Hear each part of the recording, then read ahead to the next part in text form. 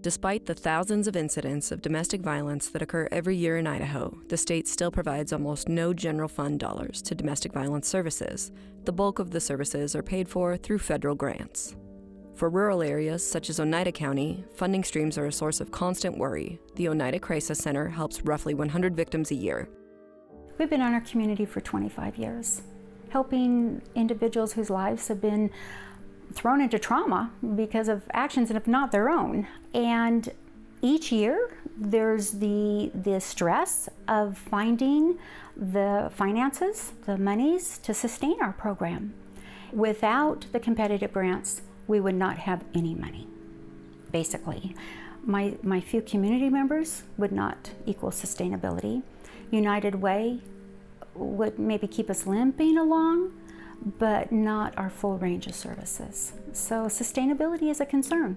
The Oneida County Shelter does not apply for the funding they'd receive from any state-dedicated dollars. The domestic violence state funds are collected from marriage certificates, divorces. Our county is small, so we don't have a lot of those. So the pool of money that I could pull from for that grant, again, it's competitive, is little.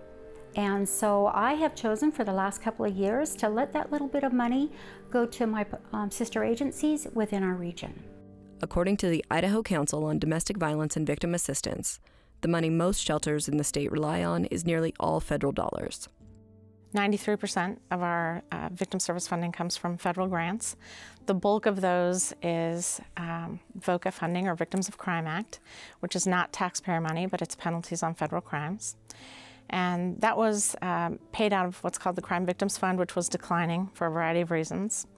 There was some legislation passed in July of 2021 called the VOCA Fix to start increasing the balance again, but unfortunately the increase has been slower than we thought.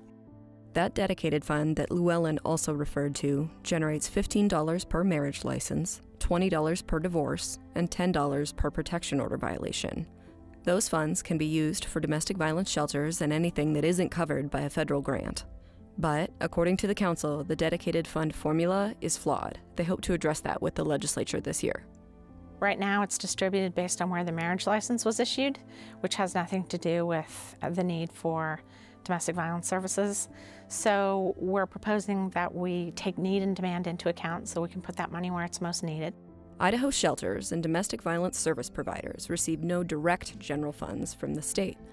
According to a 2021 report from the Montana Board of Crime Control, neighboring Washington state has several funds for sexual assault and domestic violence victims using general funds, totaling more than $8 million a year, while Wyoming applies $3.4 million in general funds each year. Some legislators hope to change the funding in Idaho.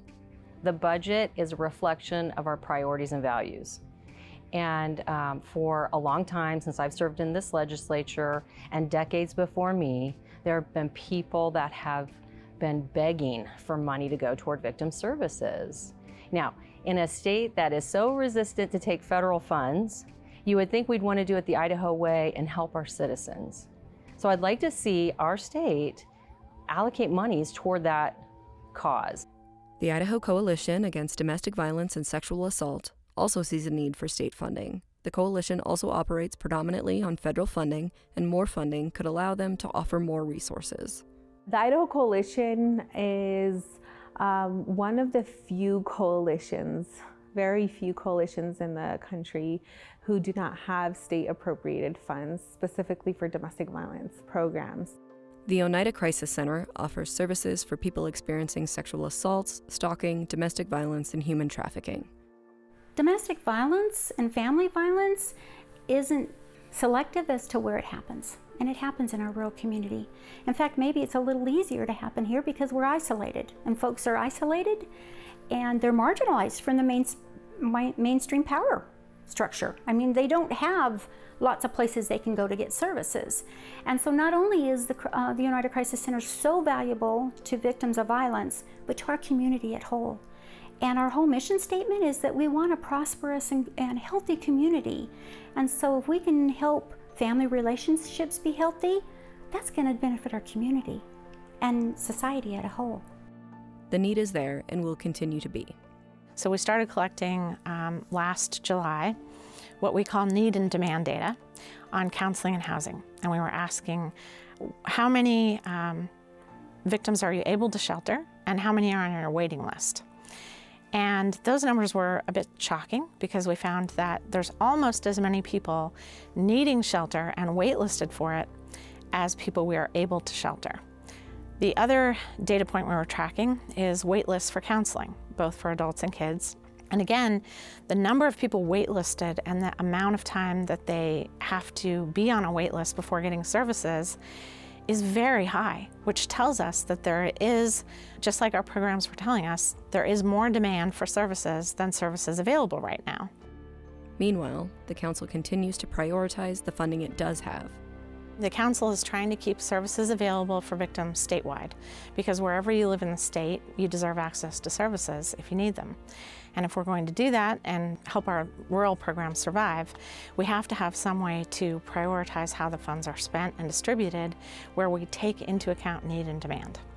So as part of our strategic plan is that we've agreed to prioritize direct services, which means funding jobs for things like counselors and victim advocates, funding shelters, funding the direct services, which is basically food, shelter, counseling, those types of things for victims statewide. Plans to address the funding distribution are in the works for the next legislative session. We also have a heavy lift. We're trying to change our administrative rules this session, which impacts how we spread our federal money throughout the state. And in the past, that VOCA money has been distributed based on square miles and population, which has no tie to need and demand.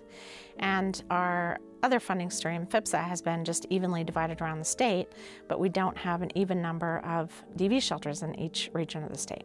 We work collaboratively with stakeholders, our funded programs, to go through a negotiated rulemaking session, which was very well attended. And we have a new model for grant distribution that we're hoping to have the legislature approve this session so that our next grant cycle we can take need and demand data into account when we have to spend those limited funds.